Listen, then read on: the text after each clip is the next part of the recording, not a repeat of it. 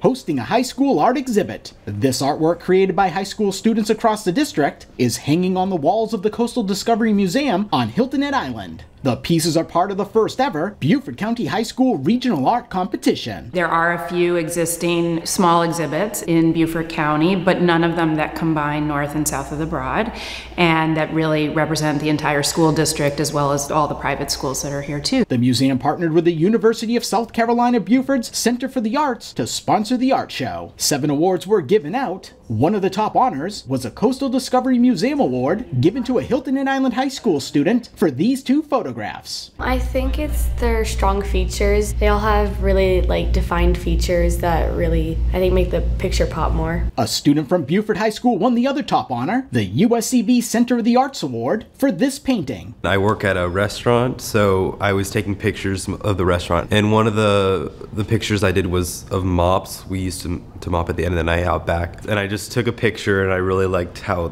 it turned out with the composition and everything. So then I just did an oil pastel drawing of it, and I tried to emphasize the colors. The museum was impressed by all the artwork submitted, and the students are proud to be able to have their artwork featured in a gallery. I work with professional artists all the time, and there are kids in the show who 100% could go that route if that was their passion. There's not too many opportunities for artists.